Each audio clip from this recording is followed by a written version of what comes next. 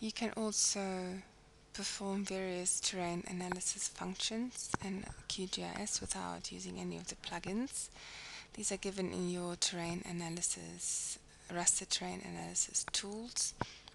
You can, for example, calculate aspects, a hill shade, which is a visual estimation tool. It isn't actually a quantitative analysis tool. You can create relief and the ruggedness index and the slope. So the tools that you have here aren't necessarily coincident with those in ArcMap, but the main ones are in fact present. For example, if I would like to create aspect on my IDW one using an exact factor of 1, of course you need to also write a file, or you can just leave it as a temporary layer. What you will get out is a raster surface in degrees. So it ranges from, in this case, 0.008 to 360, again calculated from north, which is 0, or 360 all the way around, going clockwise to 360. So what you would have to do now is to actually symbolize these classes or reclassify the raster into a visual representation of north, south, east, west, and so forth. Another thing you can do in terrain analysis is slope. So again, you have the input as the elevation raster that you have created. The Z factor again can be kept as 1, and you, in this case, just write a temporary file. If you then run it and you add it to your raster, you can see that the steepest slope in this case is 16.75 degrees, and that the most gentle slope, the darkest values, are 0.002. So you can see already that in terms of the visual output, QGIS is slightly different to ArcMap.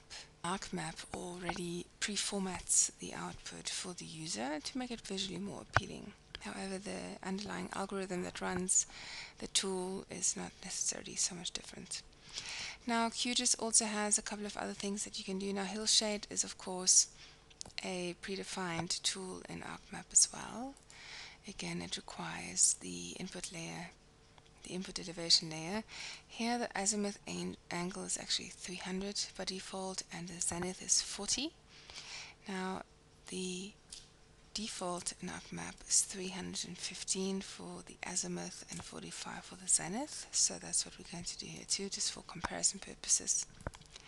And that will give you that 3D elevation output file that you have for this particular area.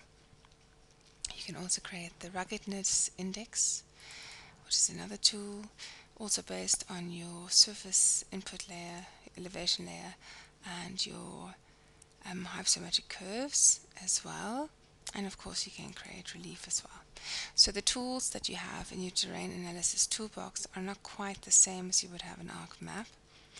What QGIS also has is that you can have quite an advanced analysis function available through GRASS or GDAL.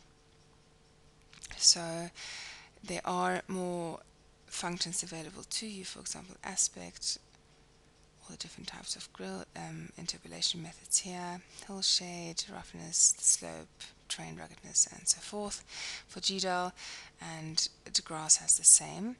But these are different plugins, so to actually apply these, you have to implement different steps as well. But a lot of the terrain analysis you can do in QGIS as is, without having to install any other plugin. And the concept behind it obviously applies to any kind of GIS. Slope is based on the direction of, or the steepness of, where water will flow when comparing a kernel or a window.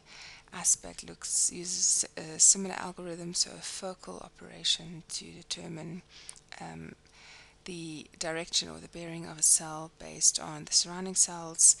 You can create a hillshade for visual analysis purposes, and any of those terrain analysis methods that you would actually be interested in.